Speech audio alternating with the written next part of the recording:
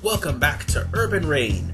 In the last episode we did mission 46 and 47, and now we're gonna have to take the fight again to the Shadow Platoon and the Outlaws, because these guys just don't know when to quit.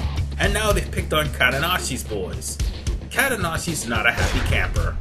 I've heard that someone's jumped Katanashi's crew that were protecting the citizens from the rioters. Some of them have been hit so hard they're completely incapacitated. It's probably the work of the Shadow Platoon. That area may descend into chaos once again. Word has it that Master Katanashi himself is out to get revenge for his disciples, promising that the culprits will get what's coming to them. Katanashi is not our enemy anymore. Go help him out. Well, it's befitting to bring Katanashi here in order for you to have an even edge. But yeah, it's best you bring him here because it's going to be 3-on-2 instead of 3-on-1 if you came in solo. I mean, yeah, it would be a challenge if you happen to bring a partner in time trials, but it's... oh, I just got rock bottom into a box of Little Debbie snack cakes. That is not cool. Yeah, that's right, I just got rock bottom into a shelf of Little Debbie snack cakes. Brad is pissed now. And I'm gonna take it on a Real Deal. Why? Because Real Deal is like Miguel. He cannot take an ass whooping like the... oh god damn it. He's fighting back. Oh god. They got me trapped in the corner. I'll be damned. And the hell kind of double team is this? Whatever it is, it hurt him like hell. And of course, getting kicked while being trapped in the crippling cross spaces and helping, but Katanashi is holding his own, while Real Deal just ran into a pile of wooden pallets. I'm sorry, that's just failure left and right, ladies and gentlemen. But I'm gonna take care of Real Deal right now, and then I'm gonna deal with Cooper. Because Cooper actually is the person you want to freaking isolate, due to the fact that he's... how should I put it? Using nothing but submission moves. Nope, you're not getting me this time. Instead, I'm gonna get you. And that takes care of that mission. We're almost in the 50s, ladies and gentlemen. In fact, the next mission would be the 50s. So, let's put some regional attack here. Yeah, we still got about, what? 50 more fights to go, so we'll be maxed out by then. Anyway, a member of the Shadow Platoon has gotten separated from the rest of his gang and is apparently taking refuge in a motel. Go and convince him to take a long vacation, if you know what I mean. And guess what, ladies and gentlemen? We're going to be fighting another submissionist. Goody! This time it's Anderson.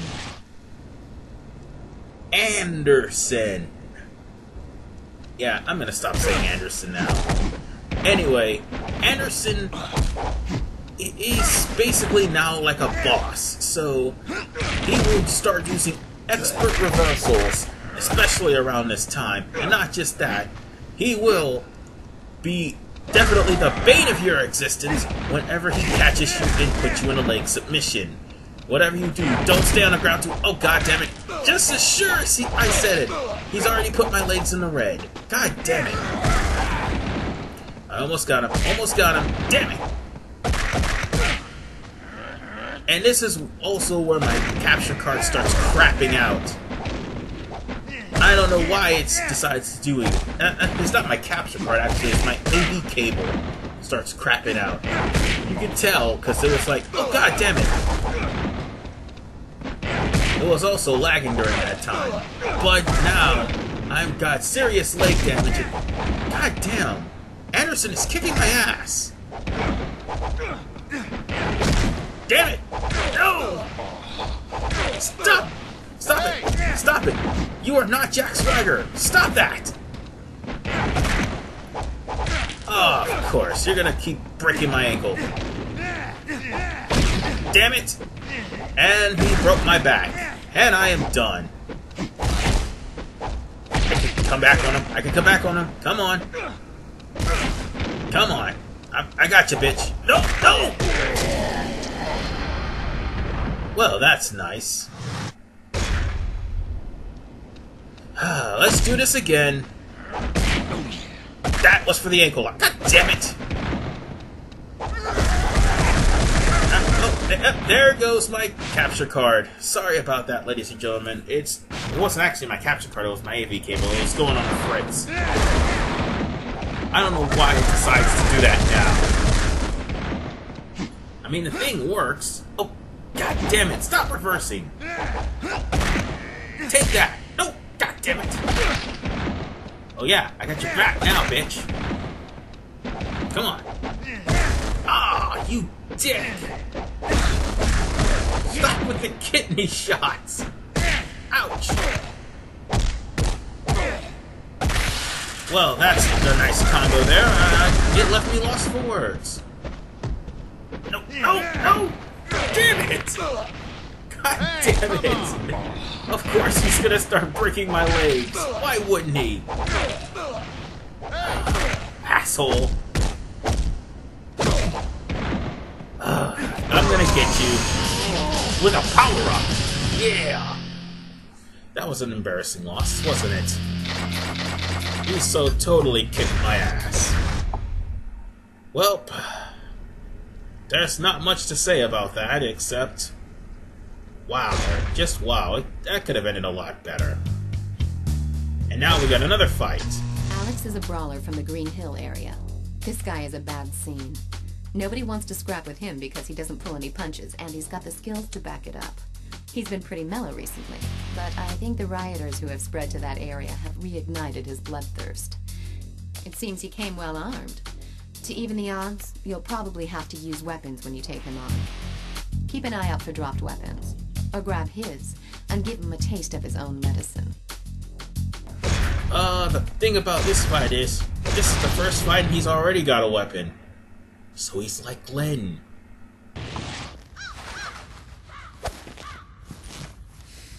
I'm gonna take you down! And in case you're wondering, yes, Alex may eventually be a party member. But as far as for this guy is concerned, you're gonna have to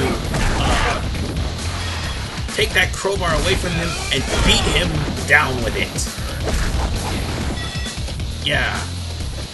If anything, be careful because Alex will reverse you and will also reverse your hits with the crowbar. But one thing is for sure, he is exactly like Jake, except a lot stronger in grapples, dude. He will basically pull out all sorts of insane grapples. Like so. Damn it! I just got hit with the stone cold. Oh god! Yeah, my game started lagging on me badly. And I apologize for the lag. And yeah, he is kicking my ass with it.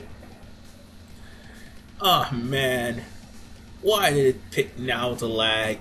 This is just not my lucky day. But then again, I've always had some sort of days in my playthrough where things like this happen. But just not this particular playthrough. Oh yeah, now it starts playing normally as he's whipping my ass. Okay. Time to... oh! Bitch! I was in the middle of a combo! Yeah, just beware of Alex's super kick. Oh, God! Oh, well, I'm done here. Nope, I may just get him. I may just get him! Nope. Not gonna happen. Yep. Trying to check out what's the cause of the lag. And trying to fix my UV cable, my AV cable, because, well, this should not happen at all. So, let's do this. Everything's back in order, so let's go on ahead and try to beat Alex's ass. Alright, come on, prick. He just threw a weapon at me and caught it. And yes, you could do that. Just like you could powerbomb him to a freaking train. Take this! Yeah, I'm in the lead now, punk. Oh, just when I had his crowbar. Thing is, Alex's crowbar is definitely a good thing to use against Alex. If anything, you can throw it at Alex, and then while Alex is running, it can actually hit him. But, however, be careful, he will pick it up, and it'll be back to the drawing board. Because trust me, Alex basically has the best weapon. He has the best weapon stats in the game, and not just that, he has that devastating super kick. You know, the one that Jake uses. Oh, and in case you're wondering, yes, there's this Armored King that Alex's moveset is basically based on. And he is messing me up with another stunner. Yep. And I just got super kicked. Now I know how Shawn Michaels feels. And also Stone Cold Steve Austin. But that's not the point. The point of the matter is, we now have a new stat because we just got finished fighting Alex. The weapon stat, which I'm going to put all my points on. So trust me, we've got a lot of missions, so we'll be maxed out by mission 98 at least. So, with that said, that brings us with 2 more missions. So let's deal with them. Our enemies are starting to play dirty. They know they don't stand a chance against you in unarmed combat, so they've started packing weapons. You've definitely got your own unique fighting style. But how are you with weapons? You can hit someone with a weapon, sure. But keep in mind you can also throw it at distant enemies. Once you get into the groove, you'll be able to catch or kick away weapons thrown at you. It shouldn't be too hard for someone of your expertise. Alright, now with this, we got more weapons holders. And until Alex comes on your team, you're better off coming in with somebody who has better weapons stats. So you've got your choice between Glenn, Katanashi, or Dwayne. Because everybody else is going to be coming in with weapons from here on in. They're coming in with barbed wire baseball bats, planks, and so is Dwayne coming in with a barbed wire baseball bat. Don't be surprised as you'll see more powerful weapons like swords or sledgehammers, or even a hatchet. Oh yeah, you'll be seeing a hatchet, I promise you that. That's the point. The point of the matter is, when it comes down to enemies with weapons, make sure you get somebody with a high weapon stat that can basically take out the enemies that have weapons, so that you'll be able to actually do some damage to, so that he'll be able to do some damage to one of the weapon holders, while the other weapon holder will only have to worry about you, and then your partner can join in on the fray, because if he's using weapons alone, like if Glenn or Dwayne or Katanashi's using weapons alone, they will basically... Did I just got kicked in the balls? Holy shit, I just got kicked in the balls. You bastard. Take that. Wreck my balls, will you? Yeah, I'm gonna wreck your face. Hold on, let me get something to hit you with. Hold on, wait. Never mind, I'm just gonna kick you. I was about to pick up something to hit you with, but unfortunately, I didn't feel like it because you were already dead. Anyway, what should I put on there? Let's put on lower body endurance. After all, I don't want my legs to be broken again. Frickin' Anderson. Anyway, we're gonna be doing the final mission of this part. It's not really the finale. It's just like the final mission of the set of missions I'm doing for this episode. When you've got a weapon in hand, you'll be tempted to do all the work yourself. But don't forget that you've also got your partner to back you up. Weapons can be passed back and forth between you and your partner. Once you've wiped out these weapon-wielding street gangs, we can really get to work on cleaning up the city. We'll start with our area first, then head out to the city center. The battle's not over until we've driven every one of them out of this city. Well, I would enlist you, but your weapon stats suck, so I'm gonna enlist Katanashi. Well, at least until Alex get on the team. When Alex get on the team, that's a wrap. Anyway, when it comes down to weapons, you just gotta make these guys drop their weapons as quickly as humanly possible, especially if they have swords or knives. Or the final boss in the game's case, they have a gun, which is the most powerful weapon in the game. I am not kidding. But, as it stands, if you want to try to get a weapon that your partner already has, you just press the R2. You can just press the square button while holding R2 and your partner will toss you the weapon he or she is currently holding. At this case, you're gonna have to work towards getting yourself out of a corner. Because, yeah, getting yourself in a corner sucks. And not just that. Also, have Katanashi watching your back. And it also depends on what kind of weapons they have. And also be careful because you may inadvertently hit your partners. But at this case, I just dealt with the real deal yet again. It was just utterly pathetic. So with that said, ladies and gentlemen, I am done with this episode. In the next episode, chances are we will be seeing both Alex and Park, and maybe even the bosses of the chapter.